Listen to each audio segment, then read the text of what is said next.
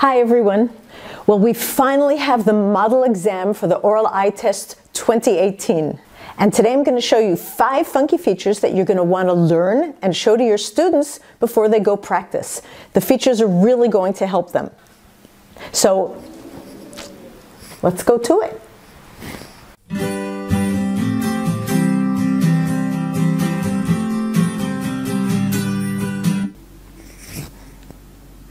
All right, so we finally got our model exam for 2018 that's going to be much closer to what your students are going to be doing this year. And I want to show you a few funky features that you might not be aware of and you want to share with your students when they go in and play around with this version.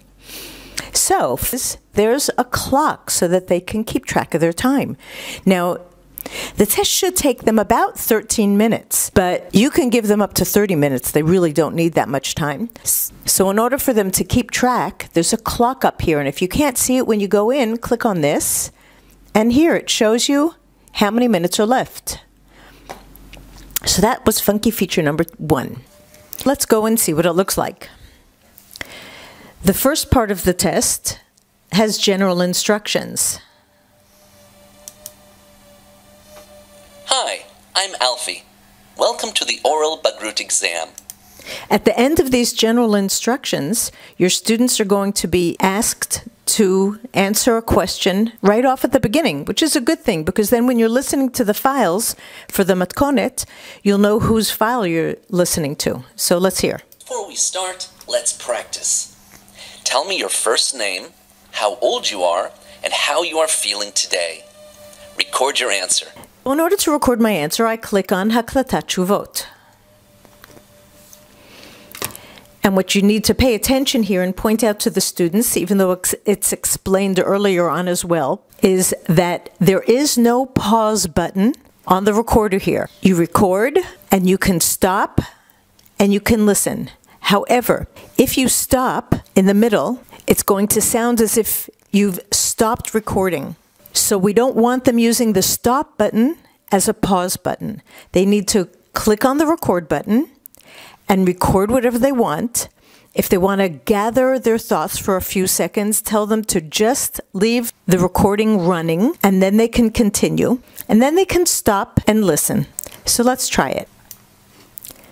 Hi, my name is Adele and I'm old enough to be your grandmother, and it's none of your business really, and I'm feeling pretty good today. Let's see how this sounds.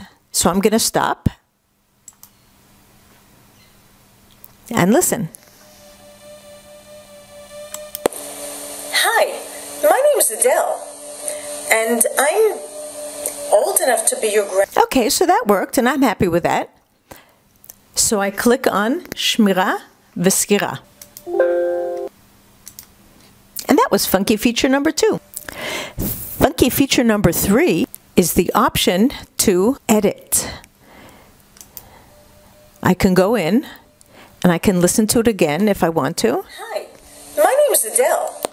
And if I don't like it, I can click here on the delete button and funky feature number 3, delete. Yes, I really want to delete, but then I have to remember that I have to start all over again. I'm going to be nicer this time. Hi, my name's Adele, and I'm years old, and I'm feeling pretty good this morning. How are you? Okay, let's see. Hi, my name's Adele, and I'm years old. And I'm feeling pretty good this morning. How are you? Okay, I like that. So I'm not going to delete it. I'm going to save.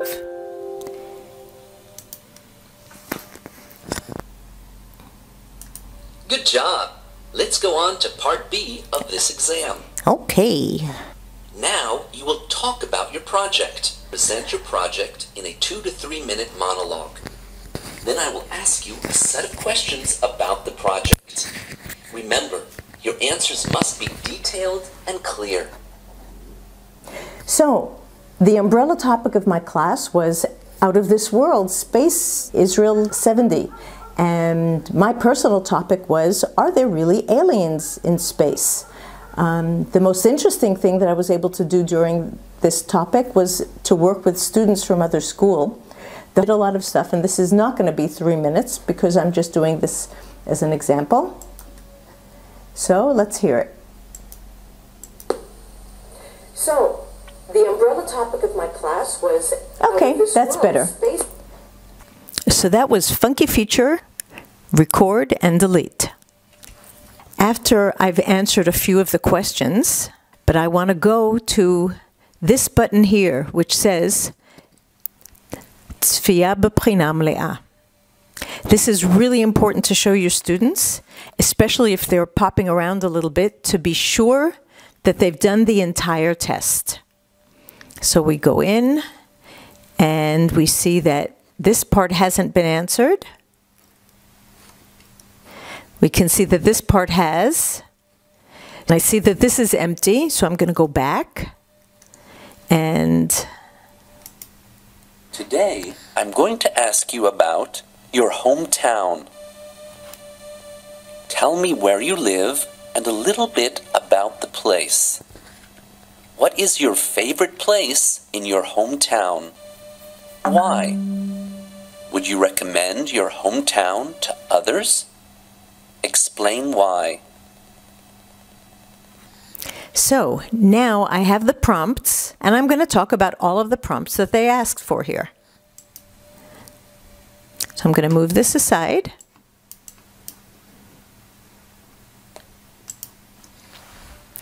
I live on Kibbutz Nirim. I was actually born in the States, but I grew up on Kibbutz Nirim, and that's where I live now. My favorite place here is the dining room, because that's where everybody gets together and gets to see each other. I think you should come and visit Nirim or another kibbutz and see what it's like living here, because it's a really nice community, and kibbutzim are nice places to grow up in and have children in, and they're friendly places to live. So I really recommend that you come and try out a kibbutz. Okay, so I'm going to stop. And now listen. So I live on Kibbutz Nirim. I was actually born in the States. That's good. As I said before, if I want to, I can delete it. But I don't want to delete it. I'm going to save and continue. And then I'm going to go back again to the rest of the test and check. Here it is. This is what I just recorded. Part 1, and this has a recording. And tell your students to be sure that they've done the entire test before they finish. And funky feature number 5 is, in order to finish, you do shmira v'yetziah. Tell your students to be very sure not to leave the testing room before they do shmira v'yetziah. After they've done shmira v'yetziah, they cannot go in and reassess it again. Here we can because it's just tirgul. But on the real exam, once you've clicked shmira v'yetziah, they are finished. Well, now that you've seen the 5 funky features, I suggest you go to the computer lab yourselves, play around with it, get to know the program better, and in the lesson that you have with your students when you're preparing them for it, tell them about the features, write it on the board, and then again, when you go to the computer lab with them before they start it, put it on the board again, remind them of it, and I'm sure it's going to be wonderful. Best of luck to you and your students, and please don't forget to subscribe and click that bell. Bye. Digitally yours.